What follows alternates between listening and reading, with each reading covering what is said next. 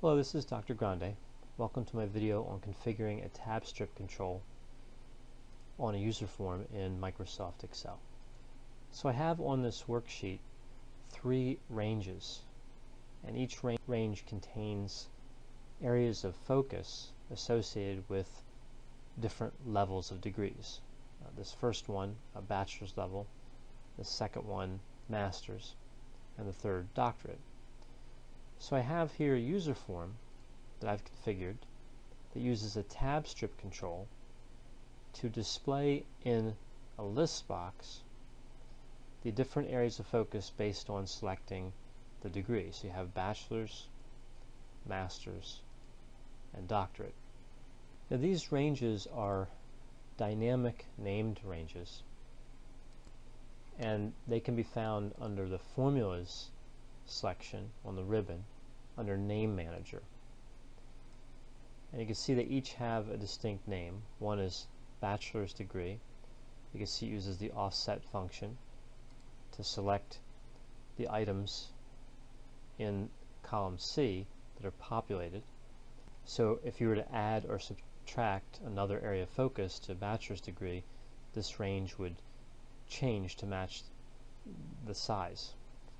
Similarly, master's degree selects just the populated cells, and then another dynamic name range named doctorate that does the same thing for these areas of focus.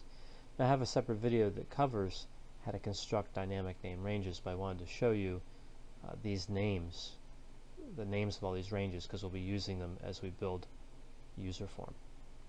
So I'm going to build another user form that looks very similar to this one and that behaves in the same way from the beginning. So first I'm going to start by adding a way to access it. So I'll go to Insert, Shapes.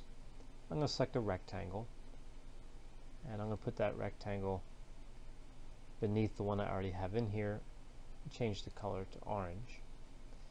Now I already have a macro that opens a blank form. So I'm going to assign that macro to this button. It's called Open Form 2, and I'll show you what that looks like in a second. So select that and click OK. I'm going to select the orange rectangle, and you can see a blank user form comes up, and this is the one I'll be working in. It's not exactly default. It has a custom caption and a blue background. Of course, I resized it. So let's move over to Code View now, Alt F11. And you can see here's the original one in green. And here's the one I'll be working on. And I want to show you the code that opened the user form. So it's in Sheet 1 Data. You can see it's sub Open Form 2, and it's just User Form 1, which is the name of this user form here. The caption is main form 2, but the name is user form 1. I'll show you that. See, it's user form 1. User form 1.show. So fairly straightforward. And then you'll assign that macro, in this case, to the rectangle. So moving back to the code view, so I'm going to close these code windows out, and of course this is the code for the other user form. So now let's take a look at the blank user form. You see the toolbox here to the left, and you'll notice that there's a tab strip, and that's what we'll be using. There's also a multi-page, and these two often get confused. So I'm going to show you the difference. I also have a separate video on the multi-page control. But when you're using a multi-page control, and I'll just throw one on here to show you, think of it as each tab is a separate frame. So if I were to put a control, like a list box, on page 1, and then have it populate with data and have the selections execute some other function, right? This would all be on page 1. If I went to page 2, you can see it's blank. So I could put maybe a series of text boxes on page 2, and it's going to treat it like a separate frame. So you see that list box on page 1 and these text boxes on page 2. A tab strip works differently. So if I were just to expand this user form a bit, and I'll add a tab strip here.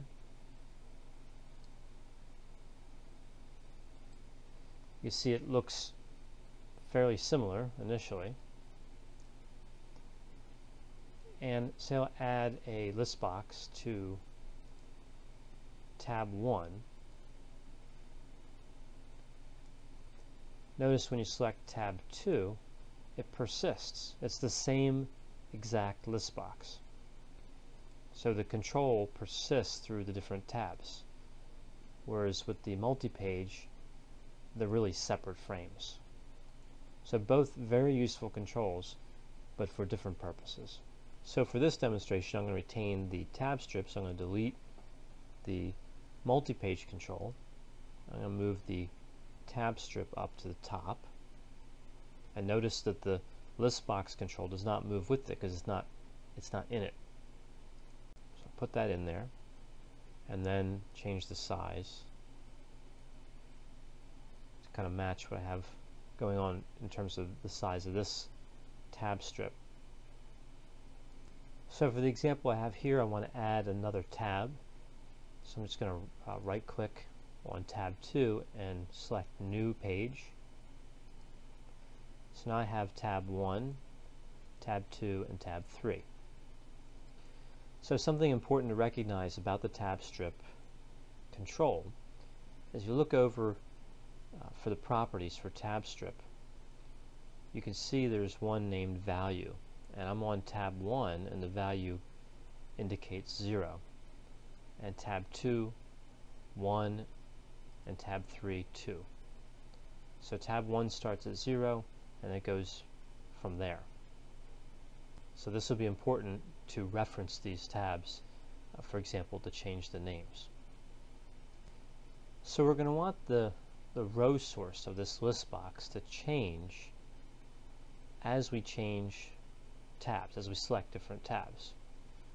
So we're going to double click on tab 1 here to open up TabStrip _ change. So I'm going to copy the code right over from the other user form and then explain how this works. So I'm going to put some spaces in here just to make this a little easier to read. So I'm using a select case, right? So we select case TabStrip1 value. When the case is 0, which remember is tab 1, then the list box 1 row source is set to bachelor's degree. If the case is 1, then the row source is set to master's, and if the case is 2, which of course would be tab 3, it's set to doctorate. So let's go over to the worksheet view and take a look at how this functions so far. So you notice it still has tab 1, tab 2, tab 3, and when it's opened, the list box is empty because I don't have anything set up under initialize at this point. But if I select tab 2 or tab 1 or tab 3, it's going to populate with the areas of focus consistent with bachelor's degree, master's degree, and doctorate. So moving back to the code view, we now need to add the code to initialize the user form. So we'll go up here to TabStrip 1 and select user form and then initialize. I'm just going to delete this empty subroutine for click. And again, I'm going to be able to take the code from the old or the original user form and just copy it over.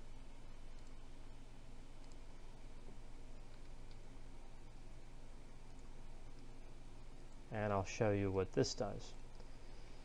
So you have here the changing of the captions. Like you don't want the tab 1, tab 2, and tab 3, probably. be more preferable to have the actual name. So TabStrip1 dot tabs, and then you refer to the index. In this case, the value we talked about. 0 is for tab 1, 1 is for tab 2, and 2 is for tab 3. So that is dot caption, and then equals, and you put the dynamic name range, or a named range. In this case, it's a dynamic name range, in quotation marks. So you have bachelor's, master's, and doctorate. And you'd also like, when it's initialized, for the list box to have the correct information listed for whatever is active, whatever tab is active. So to do that, all we have to do is call TabStrip1 change. That's the line of code. It's call TabStrip1 underscore change. So we're calling this subroutine up here down in the initialize. So now let's take a look at how it functions.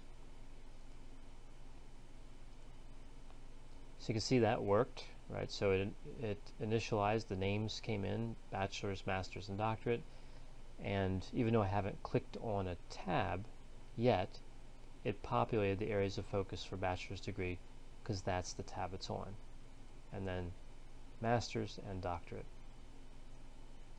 So the TabStrip control is really useful for when you have the same set of controls, whether they be list boxes, text boxes, check boxes, or whichever controls you choose to use. But you want the same arrangement of controls to appear on every tab. And as you click the tabs, you want the data appearing in those controls, or that affects those controls, to be from a different location. I hope you found this video on configuring a TabStrip control on a user form in Microsoft Excel to be helpful. As always, if you have any questions or concerns, feel free to contact me, and I'll be happy to assist you.